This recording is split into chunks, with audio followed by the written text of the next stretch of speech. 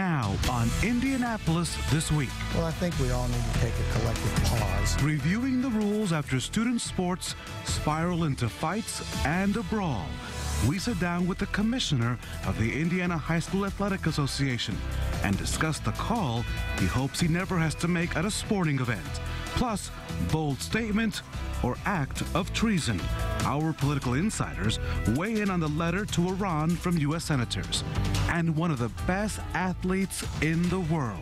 I want to win. I want to win some more. Tamika Catchings on her future plans and present purpose. I'm really excited about this season. From RTV6, the Indy Channel, this is Indianapolis This Week with Rafael Sanchez. And thank you for joining us for Indianapolis This Week. We start this week by talking about a version of Hoosier Hoop hysteria. We are in the middle of the boys' high school basketball tournament. It's a huge event in every part of our state, but it also comes during some turmoil for the IHSAA in the aftermath of an ugly fight at a high school game in northwestern Indiana. So what can be done? What can the group do to keep from this happening again? It is one of the many questions I posed to Commissioner Bobby Cox. Considering the brawls we've seen across the state, what needs to happen? What needs to change? Well, I think we all need to take a collective pause and reflect upon what is really high school sports all about. And these are games for kids. They're important and people are emotional, but we need to keep it in perspective. This is educational-based athletics, and we need to provide an environment where there's a healthy place to play sports, where fans are encouraging student athletes to participate, officials are doing the best they can to call the contest, coaches are doing the best they can to instruct students, and at the end of the contest we shake hands and we move on with life. And I think sometimes we lose focus about what we need to do with respect to high school sports, and it gets maybe too important, maybe too emotional. We get too involved in it, and so I think it's important for us to step back and keep it in perspective. I read a doomsday scenario in which you said it's possible, if things get so out of hand, that we could be seeing big games, you said, in empty arenas where young people could play, but no one would be in the crowd. Well, unfortunately, we've had some state associations that have gone that direction in selected and isolated situations where crowd control is not attainable. Youngsters have played in empty gyms with just two teams, the officials and the coaches. I would certainly hate to ever think that the state of Indiana would get to a place where we would have to clear a gymnasium to play a high school contest. That's the worst case scenario, but if we're going to let young people play in a safe environment and that environment is threatened, then I think we need to make that consideration if it's appropriate. Based on what you've seen, though, are you collecting information, data to see if there needs to be changes to the rules across the board so that people get that point? Is there new codes of conduct? I mean, what are you hoping to see? Obviously, you just can't make a decision on a whim. But what's that discussion like? Well, we have a sportsmanship task force, and that group has met periodically over the past year, and they are going to reconvene sometime in the month of May or June to discuss the incidences that have occurred this year and what directions we need to take. And we'll take those suggestions back to our board of directors, and it's a collection of data. You can't make a decision based on one incident. You certainly can't make it on 3 or 4 incidents. You need to look at a whole climate. And I think what our sportsmanship task force and our board of directors will look at is what is the climate of high school sports right now? What's the environment like? And then what can we do once we make those assertions? What can we do to make it better? You made a tough decision on the Northwest Indiana team. They appealed, they went to a court, the court overturned your decision. Does that send a mixed message to the crowd, saying that if you make a decision and the school appeals, that maybe that behavior wasn't that bad after all? I certainly believe it sends a mixed message, and I think that it's unfortunate that the court system has to get involved in the businesses of a private organization of a voluntary membership. These two schools are voluntary members, and when they join the association, they make a pledge to uphold the rules and the decisions of that organization. So I think there's a choice. You either abide by those rules or maybe you go elsewhere and do your own thing. And that's the disappointing piece of this. I think it sends a bad message that when you don't get your way, you just trot off to court and you try to find another way, and you keep running things up the flagpole until you get the answer you want. You take safety very seriously as an association, and one of the things you have focused on is head injuries with concussions and making people aware, coaches, parents aware. Is that working so far as you envisioned it, your concussion policy? I feel that the concussion protocol is working well. Recently, within the last year, we've also added a data collection instrument for our membership where our athletic trainers are reporting concussive events that occur in their school. And we're collecting that data, and we hope to collect it over a series of many years. And then we can compare and contrast the data to determine trends that might be occurring in our membership with respect to games and practices. Obviously, there's much more practice time than there is game. So we think that the concussion, the preponderance of those are occurring in practice. So where are they occurring? Are they occurring in the gym? Are they occurring outside on natural grass? Are they occurring on turf, asphalt? Where are these occurring? What are the trends? And then we can make some intelligent decisions, and then maybe even suggest some rule changes within our rules codes to further protect student athletes. Just some realistic perspective of what isn't appropriate, like you mentioned, a helmet in basketball. Several years ago, there was a trend where pole vaulters were going to wear helmets, or there was no company that was going to build a pole vaulting helmet. So what we had were youngsters wearing rubber strip helmets like you wear in a water slide, or a biking helmet, really not made for pole vaulting. And many times when a student athlete puts that kind of protective gear on their head, they achieve this sense of invincibility. And so what we were seeing, we weren't seeing any head injuries, but we were seeing other types of injuries because they were vaulting with reckless abandon and they were missing the pit. So the Rules Committee expanded the pit, added padding around the pit, and in our last state track meet, there wasn't one single vaulter between the girls and the boys meets that wore a protective headgear. So I think you have to take that data and balance it and find out what's really appropriate. And in some cases, there will be an opportunity to improve equipment, improve safety, change the rules. In other cases, it might be just a point of emphasis within that sport. Boys basketball championships game just a couple of weeks from now. Track and field underway. We're behind a collage of many sports. Wrestling is going on right now. What is the state of high school athletics from your chair? Is it well? Is it thriving? Is it I think it is thriving. You know, every business and every walk of life has its challenges, and we've talked about some of those challenges, but you need to look at the bright side. And the bright side is we have over 160,000 student athletes in this state participating in education-based athletics from 410 member schools. That doesn't even count the middle schoolers and all the elementary kids that are playing sports. I think education-based sports are in a great spot right now. We're certainly learning a lot every day and every year that we move forward, but I also think that the state of sports is good, and attendance numbers are going up. Participation numbers are going up in our sports. There are more kids playing.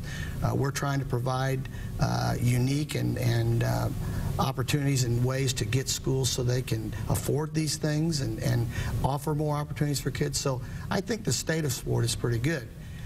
Having said that, we have to take a pause and make sure that we're going in the right direction and continually evaluate our processes and our procedures. Commissioner Cox, thank you so much. Raphael, thank you. Thank you for joining us on the program. We'll come back and visit with you again. Very good. Thank you, sir.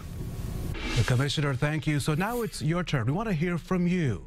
What change, if any, should the IHSAA make to deal with student and parent bad behavior at sporting events? Send me your thoughts right now. My Twitter handle, Raphael on TV.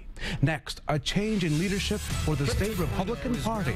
What does that mean for Mike Pence and his plans to run for re-election or the presidency? The insiders are ready to debate when we return. Welcome back to Indianapolis this week as we welcome in our political insiders to the roundtable. Mary Beth Schneider, longtime reporter for the Indianapolis Star at the State House.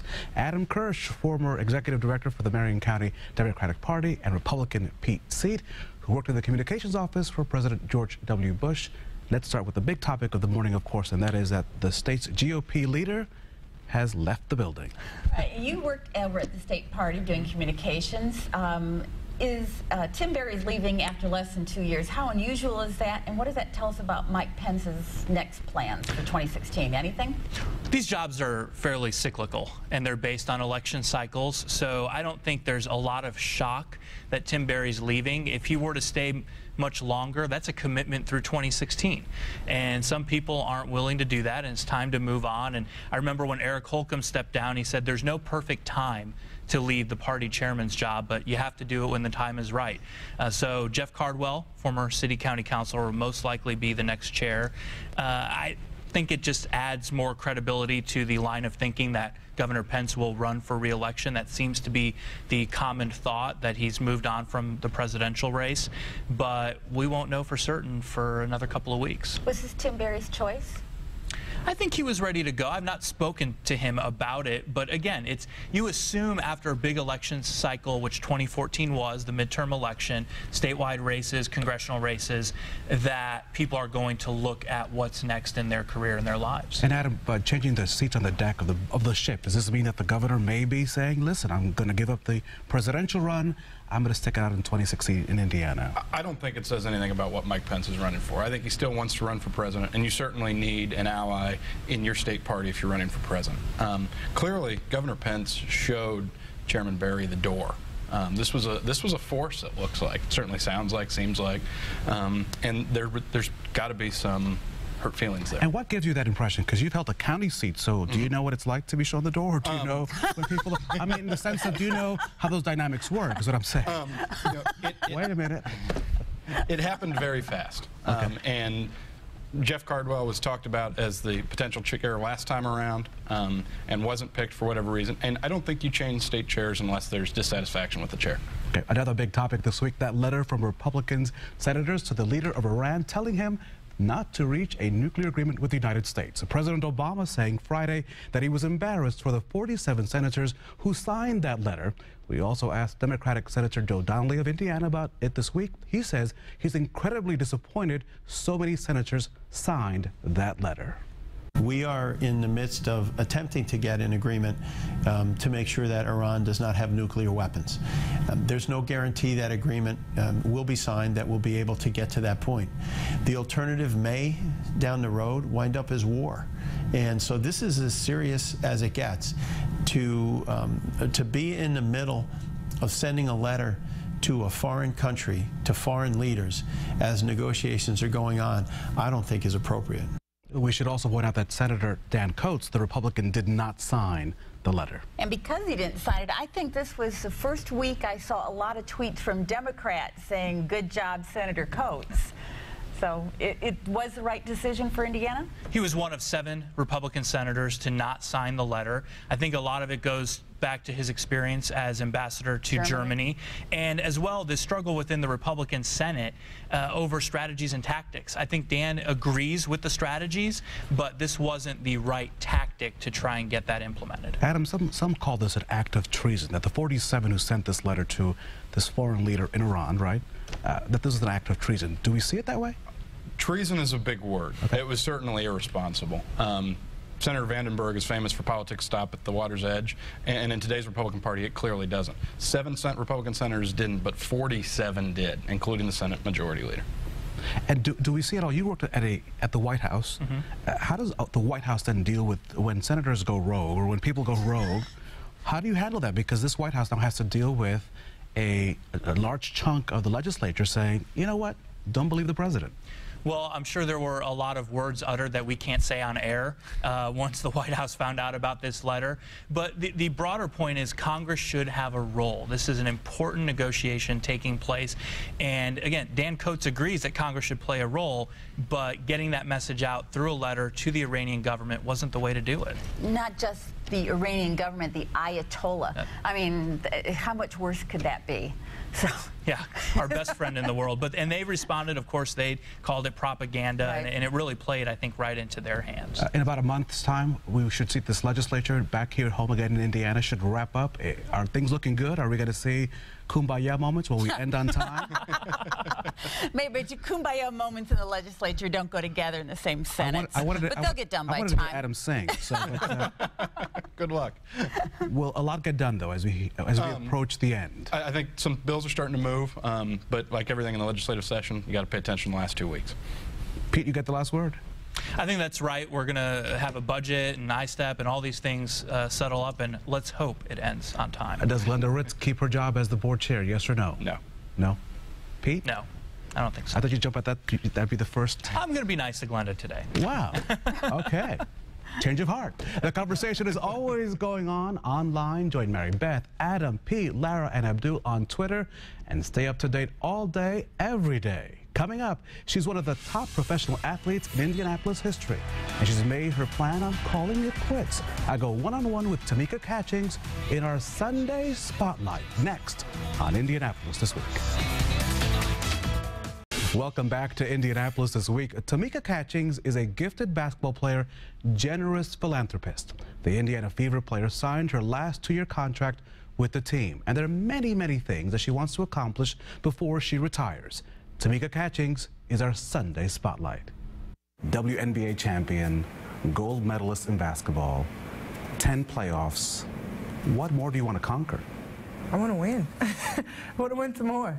You know, it's been a blessing. It really has. It's been a huge blessing to be able to play as long as I've played and to have the success. But, you know, I definitely don't discount all the hours that have been put in, the people that have helped me get to where I'm at today, the fans that I have, you know, and even being here in Indianapolis and just how everybody has just embraced me and my family and my foundation, and I mean, I just love it. Catchings picks up the dribble, puts it up, and it goes in. Was it an age thing, though? Is it because, I mean, and I don't know, because you're young, so. Yeah, I'm young. You are young. Look at you, you're very young. But is it about, is the body telling you that, or is just the mind saying it's time to move on to do something different? The mind. It's time to move on and do something different, and I really want to be in the front office, you know, whether it's the GM, the president. I mean, I've talked to Larry and Donnie and our GM, Kelly Koskoff, and, you know, some of the other GMs around the league as well, just trying to get a take of what does it take to be in that position, and do you think I have what it takes? But do you? Yeah, I feel like I do. You know, having the experience with my foundation and running it with my sister, and, you know, it's really about putting people in a situation that they can succeed. But you don't want to coach? No, I don't. Why not? I would think you'd want to be there. You are the preeminent female basketball player of your time, or at least one of them. How many of the top players do you see that are able to coach? It takes a lot of patience. And I'll be the first one to tell you, and my teammates will tell you this too, like, I just want stuff done, you know, and I just don't have patience for excuses and people not working hard and, you know, not putting in the time. You love kids. You just got back on the trip from India, saw you playing with the kids in India. Fill in the blank. Kids need guidance. Kids need somebody that will inspire them. And it's not necessarily what profession you're in. Of course, being a professional athlete definitely gives me an in most of the time. But, you know, they just need somebody that they can count on.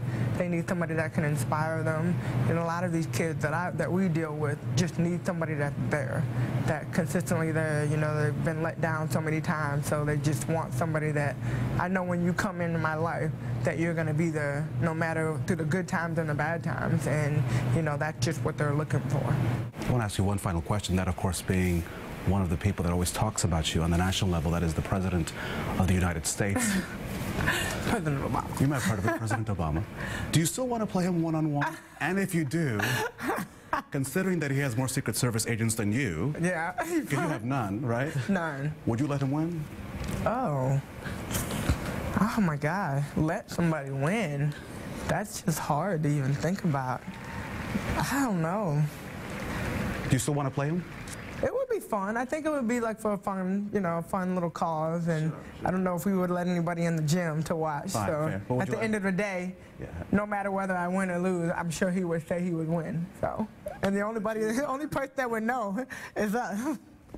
And Michelle, and the two girls, and the kids, and the Secret Service agents. But would you let him win? No. You would not? No. If you win one-on-one, it's game on. I don't think he would want me to let him win. Okay. If he won, it would have to be fair and square. Okay. He's a competitor. We're both competitive. Okay.